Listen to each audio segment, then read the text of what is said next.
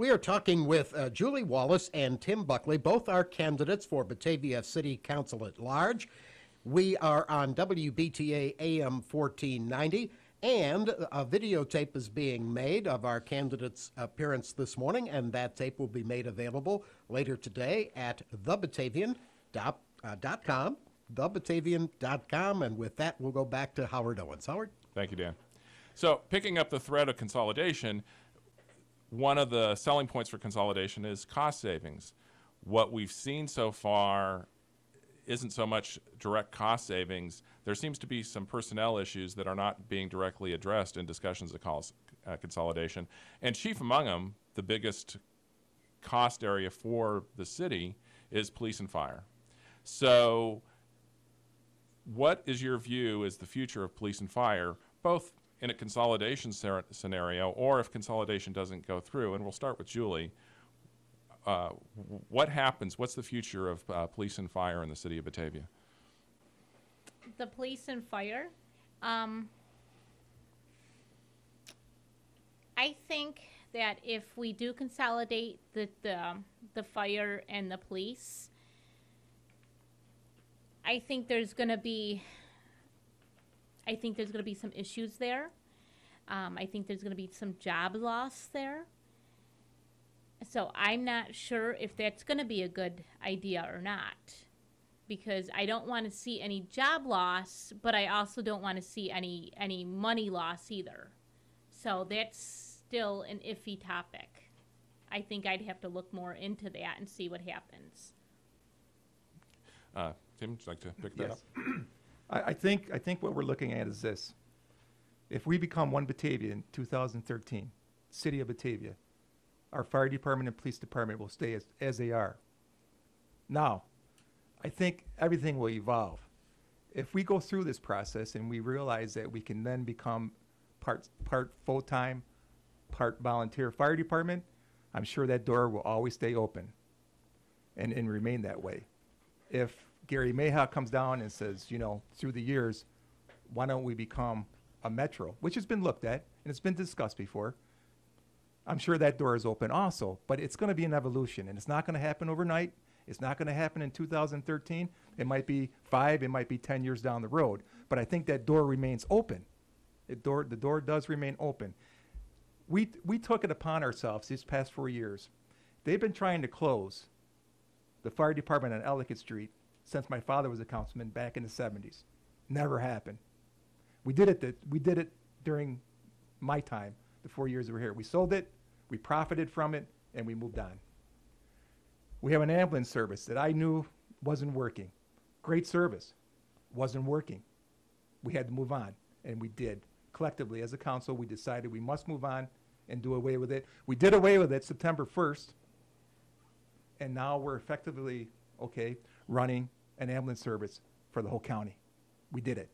Now, we're 36 members in the fire department. They were at, I believe, 50, 54, 56.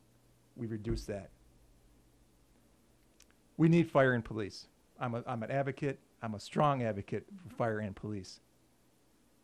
But will I leave my mind open for the taxpayer if we can cut costs by doing things differently?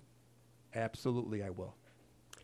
All right, we've running out of time very quickly, so I'm going to ask you both for some shorter answers on this question.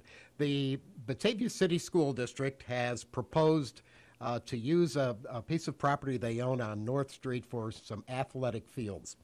At least one city council person has come out and strongly opposed to that project. Now, while it is a proposal of the city school district, if their proposal is to go forward, city council will be asked to approve a grant application as part of the funding scheme.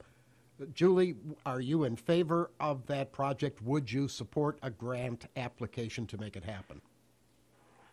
I don't see why we do need that athletic field. We got the Vendetta Stadium and we have Notre Dame Field. I don't see why we need another one. Tim, how about you? I would like to see the school district come up with another plan. I'm not going to put that type of situation up there in the first ward. I wouldn't approve it.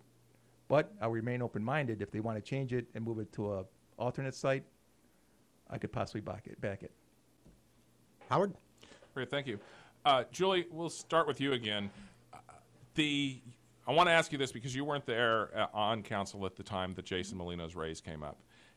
And Tim, we'll come back and ask, you voted for that raise, and we'll give you an opportunity to address your thoughts on that. But Julie, looking back at the 3 years of work that Jason has done, particularly as it relates to budget items and some of the changes in service that have taken place in the city, how would you rate Jason's job performance, and would you have voted for a raise if you were on council?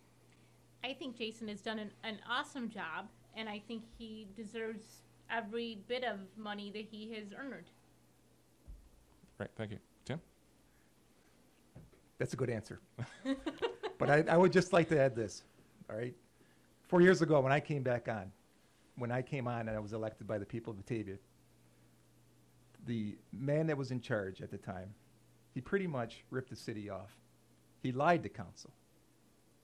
Charlie Mello and I and several others saw this right off the bat, and we knew we had a problem.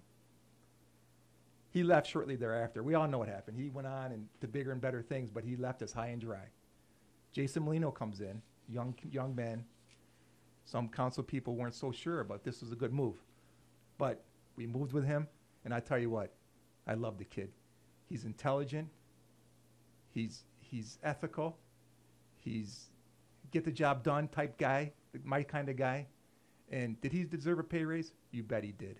You bet he absolutely positively deserved that raise. And I support him, and I really appreciate the job that he and his staff do. We all should.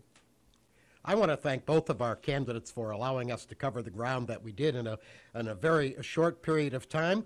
Our thanks to Tim Buckley and Julie Wallace for joining us this morning. Best of luck in your campaign.